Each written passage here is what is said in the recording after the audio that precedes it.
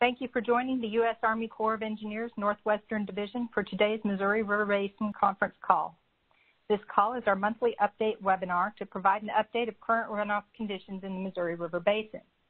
These calls are only part of our efforts to communicate with basin residents. We place all our news releases on our website at www.nwd.usace.army.mil and on social media at NWDUSACE. We encourage the public to use these resources as well as our web app to get the latest information from the Corps, the National Weather Service, and other partner agencies. These calls are provided as a courtesy to congressional representatives, tribal, state, and local government officials, including levee sponsors and emergency managers, as well as the media. I am Eileen Williamson, and I will be moderating today's call. These calls are recorded and placed on the Defense Video and Imagery Distribution System, and links are available at nwd.usace.army.mil/MRWM under Latest News. Your participation acknowledges your consent to be recorded. If you are not connected to the webinar, the slides are available at the bottom of today's press release. All lines have been placed on mute for this call. To unmute your line to ask a question, press *6. If you have had the webinar call your phone, it is possible that you have been double muted on the webinar and your phone. Please be aware that the forced mute function may still not work on all phones, so if I ask, please use your phone's own mute function to avoid interrupting the call. Do not place the call on hold. The agenda for today's call is as follows. From NOAA, Mr. Doug Cluck. National Weather Service, Missouri Basin River Forecast Center, Mr. Kevin Lau. From the Missouri River Water Management Division, Mr. John Remus and representatives of his staff. We also have representatives from the Kansas City District and Omaha District readiness branches. These updates will be followed by a question and answer session. Calls for questions will not be part of the recording if none are asked. With that, I will turn it over to Doug Cluck.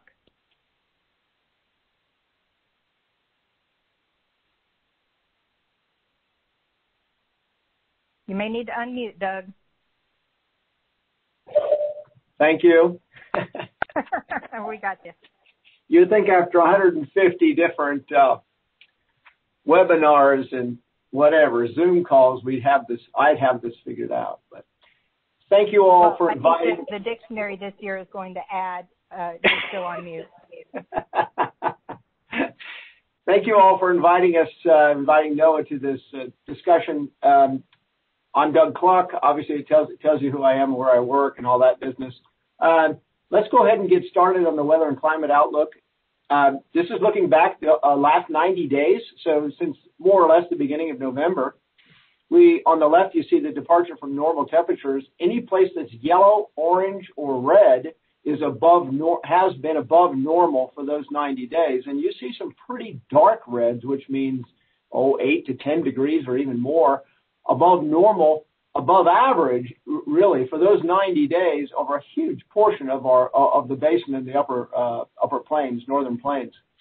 That's significant for a number of reasons. One is that usually it goes along with, and you look down in the lower right corner, some drier than normal conditions. Now, we don't get a lot of precipitation during this period, but what precipitation we do get often is snow. Well, there really hasn't been a lot of snow across that area, and thus you see not only warmer than normal temperatures, but drier than normal conditions on the right-hand side. Again, where you see colors that are, we'll say yellow to dark red. Those are all below normal percentages in terms of precipitation. So some pretty dry conditions across the upper basin, really, over the last 90 days. Let's go to the next slide. Looking at the last 30 days, again, not a heavy precipitation time of the year. Nonetheless, starting with temperatures on the left, not surprisingly, we see those above normal temperatures again showing up in those yellow, oranges, and reds for the last 30 days, since really the beginning of January. In the lower right, we see colors that more or less indicate sort of drier conditions to the north and west in the upper basin, and quite a bit wetter conditions down towards Nebraska, eastern Kansas, Missouri, and Iowa, that portion of the lower basin. So really has been warmish and a little bit wet on the south and dry to the north.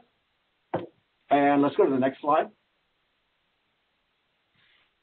Looking at snowpack, and I think others will address this as well, but in the higher elevations of Montana, Wyoming, and Colorado, we're really seeing a dearth of snow and snowpack building up through this time of year. Most of those percentages, well, almost all of these percentages, except for maybe one of them in there, is below the median or below the average. So in that oval area is really where we're focused on for the upper Missouri. These, if you look to the lower right, you see a much smaller map, but indications of slightly wetter conditions, mainly in Montana, that have dried out a little bit. Still relatively close to, a little bit below normal in Montana, quite a bit below normal in Wyoming and Colorado. We still have plenty of time to accumulate. It just takes a couple major storms. We'll see how that goes, and we'll talk about some possibilities in the future. Next slide. This is the plains snowpack for the most part. So although you see a lot of gray out there, which indicates some kind of snow, it doesn't really indicate much in terms, if you melted it all, how much water that would be. So until you start seeing some of those bluer, darker colors, you really aren't talking about a lot of snow for the most part. Eastern Nebraska, western Iowa does have a fairly good snowpack, and that's pretty much the only place that's above normal. The rest of the basin is below normal for the most part in the upper basin in terms of snowpack and snow water equivalent. Next slide. This is looking out the next 7 days and what we could expect in terms of precipitation. Really not a lot to talk about. Where you see those light greens, you're really not talking about much in terms of precipitation as a whole. Maybe in some of the higher elevations in Montana and Wyoming, they'll be getting some, but lower elevations, really not a lot to speak of there. Up to a quarter, maybe a half an inch of some of those darker greens. Green areas. So that's the next 7 days. Total amount of precipitation over that period. Next slide. This is the outlook for what we call week 2. So you had to go out to February 11th through February 17th. The image on the left is a probability of below normal temperatures. So what we're starting with today across most of the basin is what we're going to see. In fact, it's going to get a lot cooler over the next couple of days, and looks like it's going to last through week 2. So we'll just say it this way. From now through the middle, at least the middle part of February, we're looking at below normal temperatures across the entire basin. Where those colors are the darkest, or most purple in this case, is where the probabilities are highest, but that's also our confidence in some of the differences from normal will be the highest too, in terms of cold. So plenty of cold air. We haven't seen it. It's about time to get an Arctic blast or two. So it's not surprising that we're starting to see some cold air coming down finally from the Arctic, actually. In terms of precipitation during that period, nothing really to write home about. Some indication of slightly above normal, or leaning towards above normal precipitation during that period for much of the basin, but it's not a strong indication, I guess we would say, for week 2. Next slide. For the month of February, for the rest of the month of February, this is the outlook for on temperature on the left, where you see the blue colors and where you see the higher values, there's more confidence that we're going to be below normal in terms of temperatures when you average out the whole month. That's not too much of a surprise based upon what we have coming in the next couple of weeks. That fits pretty well, with the forecast. Now, in terms of precipitation, we are definitely leaning towards wetness or above normal wetness in Montana, especially Montana, northern Wyoming, maybe far western South Dakota. The whole basin has a slight bent towards wetter than normal conditions during this month. Again, February is not the wettest month of the year by any means. It's not the driest, but it's certainly not the wettest in most places. But we'll see if we can add to any snowpack that we already have. Next slide. This is the seasonal outlook. So we're talking February, March, and April of this year. Some indications of cooler than normal, certainly near normal or equal chances, I should say, across the upper basin in terms of temperature. And then a slight leaning, if you average, again, you got to average February, March, and April all together towards above normal temperatures for most of the lower basin all the way up to South Dakota and Wyoming and places south. In terms of precipitation, you can see that the upper basin really is getting the most confidence in terms of above normal precipitation chances. It's not a strong indication, but it definitely shows that the forecasters believe, and this, by the way, is a classic La Nina map, if you will, signal, where above normal precipitation finally takes place in the upper basin, and below normal precipitation. We're looking at the lower right, by the way. Below normal precipitation indications for the central plains. In other words, the southern parts and western parts of the basin could dry out or continue to dry out quite a bit going into the spring. Next slide. Please. Yeah. So I wanted to add a map, and I sort of forgot about it until the very end, and we didn't get it added. But I wanted to compare or show you all what it was like last year at this time to this year at this time. And if I would have shown you that map, I wouldn't have had much to show you except a lot of white, where there was no or virtually no drought across the entire basin. And we know why that was. 2019 was extremely wet, record wet across much of the basin, and thus our soil moisture and everything else were plumb full, and we were pretty worried about having a return of some flooding, major flooding, last spring and certainly late winter. This year is obviously a different story. We have reds, which indicate extreme drought across fairly large portions of the west and southwest portions of the basin, and almost the entire basin has some form of drought indicated across it.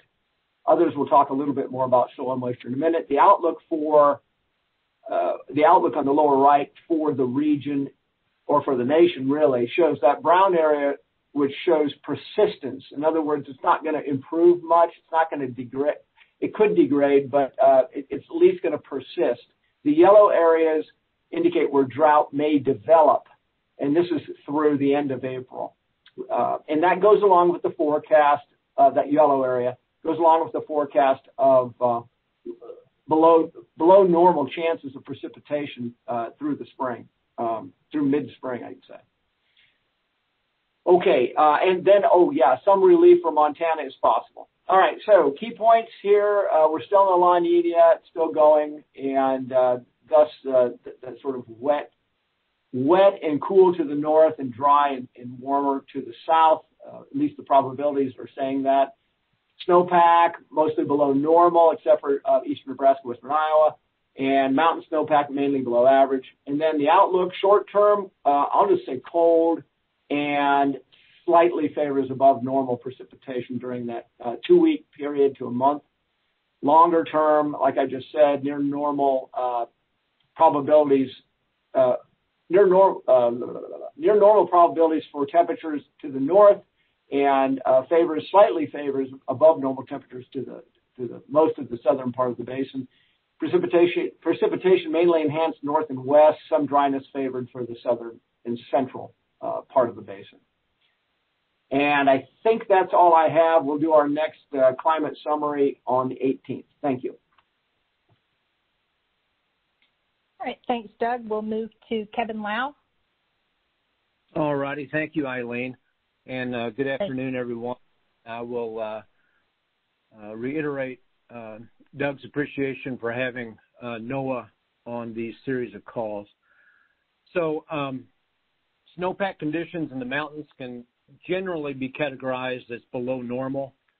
By this point in the winter, we have usually accumulated about 60% of the seasonal peak snow water equivalent in the mountains. And so we're still fairly early in the season and things could still change. The February water supply forecast developed by the National Weather Service was issued this past Tuesday, and our water supply forecasts do suggest a below normal runoff season, which covers the period April through September.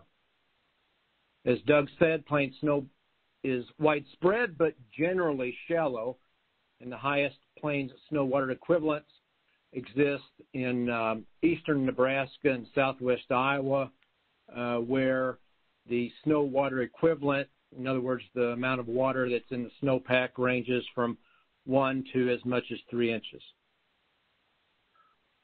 Soil moisture conditions, as Doug said, across the basin continue to be drier than normal, and the latest U.S. drought monitor that Doug just showed does list 91% of the Missouri Basin as being abnormally dry or worse.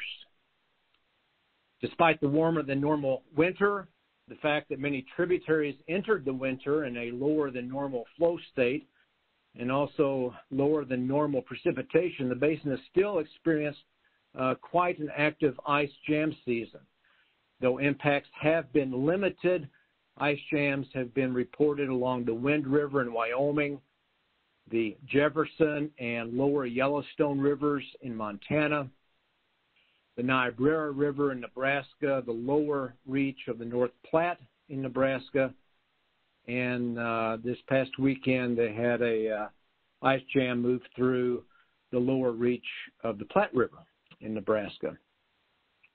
A couple of rainfall events in late January resulted in minor to moderate flooding along many of the smaller tributaries within the state of Missouri, and this just serves to remind us that flooding in the lower basin can and does occur throughout the year.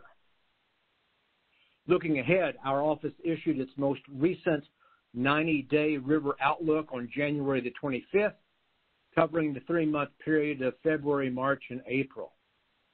And this outlook indicates that the only area in the Missouri River having a greater than 50-50 chance to see flooding is the eastern portion of Kansas and the state of Missouri. And that's depicted in that graphic you see in the upper right-hand corner. So all those colored dots there in Missouri and eastern Kansas, those are locations that stand a better than 50-50 chance of seeing flood during the next 3 months. And this is typical.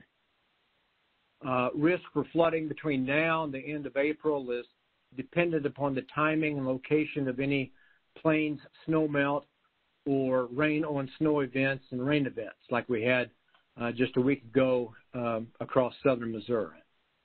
Ice jam flooding will remain a possibility throughout the winter, and as we near the end of this 3-month period, which takes us through the end of April, we have to be thinking about thunderstorm activity, which is the driver of springtime flooding in the lower third of the basin. The National Weather Service will be issuing its first spring flood outlook next Thursday, February the 11th, and that will provide the first official National Weather Service quantification of flood potential for this spring and early summer. Thank you, and this concludes the National Weather Service flood potential brief. Thanks so much, Kevin. And I'll move over to John Remus. Thank you, Eileen. Good afternoon, everyone. John Remus, Chief of the Missouri River Basin Water Management Division. Our office is responsible for regulating the Missouri River Mainstem Reservoir System. I will provide some general remarks here, and then I will turn the discussion over to my senior staff for more detailed information. I want to again assure everyone in the basin that the Corps remains fully committed to our flood risk reduction mission, protecting stakeholders when we can from significant runoff events that pose a threat to human health and safety. Floods can and will occur regardless of basin or system conditions, including ice jam-induced flooding during the winter freeze-in and spring breakup periods, and flooding due to thunderstorms, particularly in the lower river basin, which cannot be mitigated by the Mainstem Reservoir System, very similar to what Kevin Lau just discussed. Further, it is important to understand that the volume, timing, and location at which runoff enters the system significantly impacts the timing and amount of releases from our reservoirs. We are also committed to supporting the authorized purposes as outlined in the Master Manual.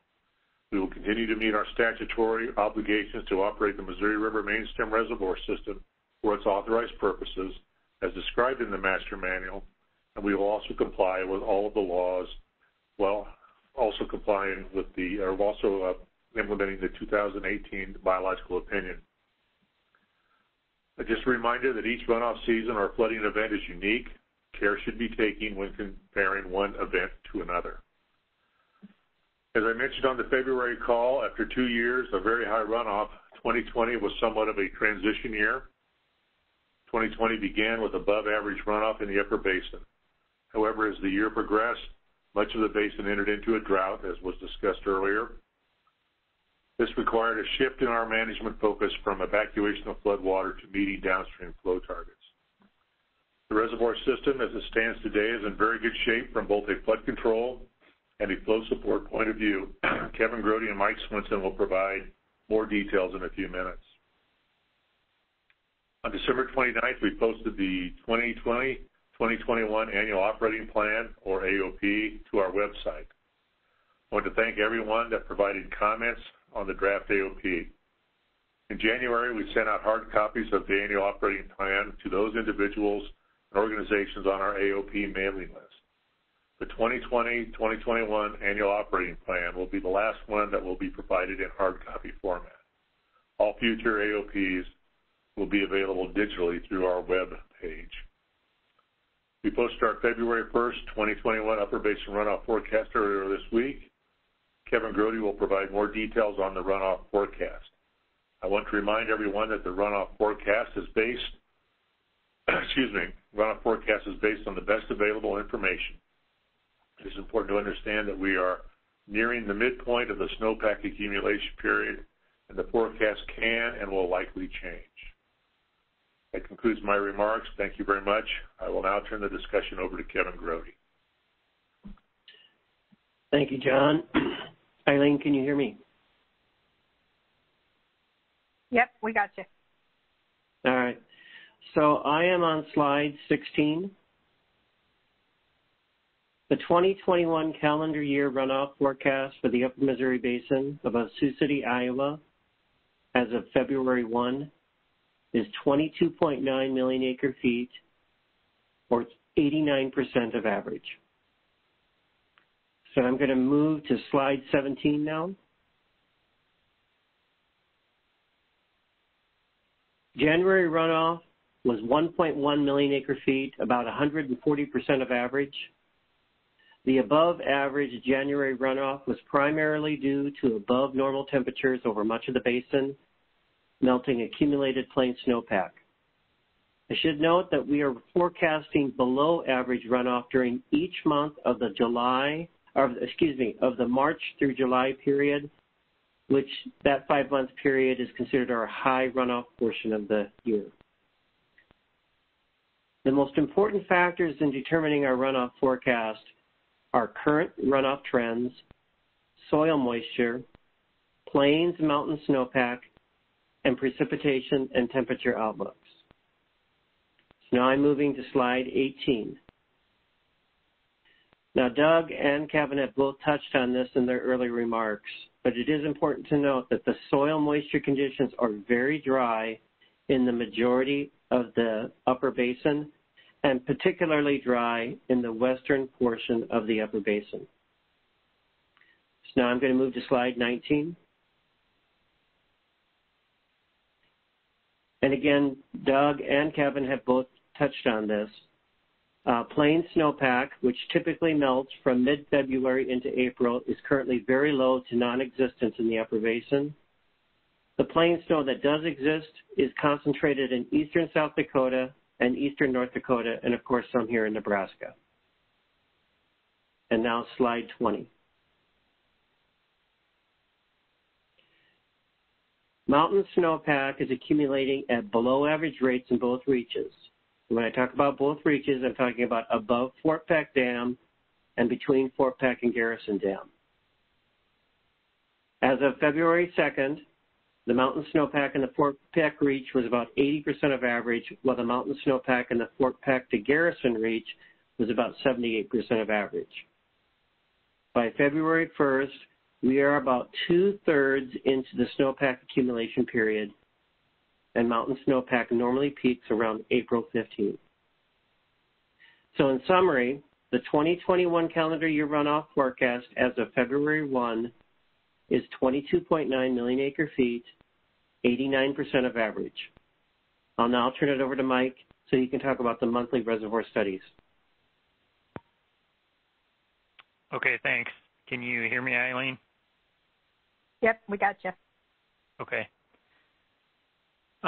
In terms of Gavin's Point releases averaged 17,000 CFS in January.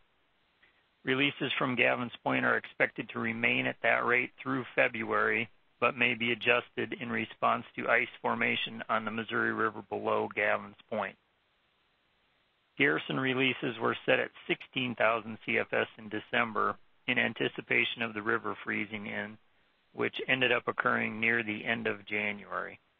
After stages in the Bismarck area stabilized, releases were gradually increased and are currently at 20,000 CFS. Releases will reach 22,000 CFS next week, downstream conditions permitting. Moving on to talk about the updated monthly reservoir simulations. The basic simulation uses the runoff forecast that Kevin just discussed. Due to the amount of variability in precipitation and other hydrologic factors that can occur over the next several months, we also develop an upper and lower runoff that are then used in the upper and lower basic simulations. These simulations provide a range of reservoir elevations and releases that may be expected under the different runoff scenarios. The discussion to follow will focus on the basic or most likely runoff forecast. Information on the other runoff simulations is posted on our webpage. On slide 22 there. On December 21st, the reservoir system storage reached 56.1 million acre feet, which is the base of the annual flood control zone. This means that all the stored 2020 floodwater has been evacuated from the system. Currently, the system storage is at 55.8 million acre feet. On March 1st, which is typically near the start of the runoff season, the basic simulation shows system storage at 56.0 million acre feet, just slightly below the base of the annual flood control zone, and all 16.3 million acre feet of flood control capacity will be available. The next slide. In terms of the reservoirs, Fort Peck and Garrison are currently 0.2 and 0.5 feet above the base of their respective flood control pools, while Oahe is 1 foot below the base of the flood control pool. At the end of February, the basic simulation shows Fort Peck, Garrison, and Oahe will be just below the base of their flood control pools. Moving on to the next slide. The service level is used to determine releases from Gavin's Point Dam to support navigation and to help provide an 8 to 9 foot deep navigation channel downstream. The navigation service level at the start of the navigation season is typically based on the March 15th system storage.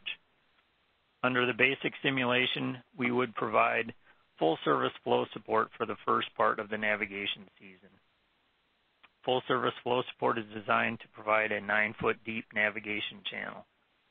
For the full service level on the basic simulation, Gavins Point monthly average releases range from approximately 27,000 CFS to 33,000 CFS. The service level for the remainder of the navigation season and the navigation season length are based on the July 1st system storage. Under the basic forecast, flow support for navigation would be at full service after the July 1st storage check, and a full 8-month season would be provided. In terms of energy generation at the main stem dams, in 2020, system generation was 10.1 billion kilowatt hours. The long-term average is 9.5 billion kilowatt hours. Our forecast for generation in 2021 under the basic simulation is 9.2 billion kilowatt hours. Next slide. Slide 25 shows the Missouri River Basin weekly update, which is found on our website at the address shown on the top of the slide. This web page gives a general overview of the current conditions in the Missouri River Basin and is updated weekly, usually on Tuesday morning. That concludes my remarks. I'll turn it back to you, Eileen. All right, thanks. And Mike Doolin with Kansas City District. You want to provide an update on the levees? Yeah, hi, Eileen. I'd be happy to. You hear me? Yep. Okay. So overall, we continue to make progress, albeit in January it was a little bit slower than what we had been seeing. You heard the National Weather Service talk about the lower basin was a little wetter than the upper basin. So about every time it'd dry out, we'd see another rain or snowstorm come through, and that slowed our contractors down a bit. But that being said, we do have that deep freeze, hard freeze headed our way, which is going to provide some dry weather with it. And so with that, our contractors will be able to get out there and get to moving again. So overall, looking at all the levee projects that we're doing in our district in Kansas City, we're about 65% of the way there. 30 of those projects are 100% complete. And then we also have several projects that are hanging out there in that 90 to 95% complete range. And a lot of those are waiting on the spring seeding window to open up. So most of them have level of protection restored. Contractors are just waiting on that spring seeding window to open up so they can go out there, reestablish sod. And then you'll see that number of completed projects really spike this spring as what we're anticipating. But so overall, looking pretty good going into the spring. I think we've got, right now, there's 6 levee systems out there that don't have level of protection 100% restored. As we near March 1, there could be 4 different levee systems that don't have level of protection fully restored. But once our contractors are able to get moving on those, particularly in northwest Missouri, I think they should be able to wrap those up relatively quickly going into mid to late summer. So overall, I think we're looking pretty good this year, and happy to take any questions after that. Thank you. All right, thanks, Mike. And Matt Kratzke. Yeah, good afternoon. Thanks, Eileen. This is Matt Kratzke, Chief of the Readiness Branch in the Omaha District. So we've been pretty lucky, the pretty mild winter, so it's been conducive to continuing our construction activities. And with respect to the 2019 rehabs, in particular on the tributary rehabs, we've about got those wrapped up, with the exceptions being Waterloo on the Elkhorn River. We're just getting that one underway here. We got the design and everything done, and so that will get underway here this spring and should be completed by this fall. On the main stem, Missouri River, all of our levees that were eligible for rehab assistance have been returned to their full height, and all the breaches are closed, with the exception of levee unit L536 in northwest Missouri in Atchison County. However, that levee, it was planned to do a setback, so there was a lot of coordination with the project sponsor. So that levee is on schedule and on budget right now. We continue to work on that one, and it should be completed this fall. This spring, L536 will be closed, and it will have a interim level of protection there. So on the remainder of the main stem levees that were eligible for rehab assistance, we're just finishing up some final grading, seeding, and some other drainage structure work and that kind of thing, and we should have everything wrapped up by this fall. Pending questions, that's what I have, Eileen. Thank you. All right. Thanks so much, Matt. And as a reminder, our next call will be on Thursday, March 4th at 1 p.m. This slide provides the spelling and job titles for our speakers from today. And did you want to make any final comments, Ben? Yes, thank you. I'd like to thank everyone for participating today, particularly Doug Cluck and Kevin Lau, not just for their participation today, but for all the support that they and their staffs and everyone else at NOAA give us on a nearly daily basis. I'd like to thank the districts for providing their updates, and we look forward to talking to everybody next month. We will also be holding our spring public meetings virtually again this year. They will be in April, and we will be developing those days in the next week or so and getting those out to the public. So with that, I have nothing else. Thank you, Eileen. All right. Thanks, John. We had a maximum of 99 callers today, so I appreciate everybody's participation, and we will look to hear from you again in March.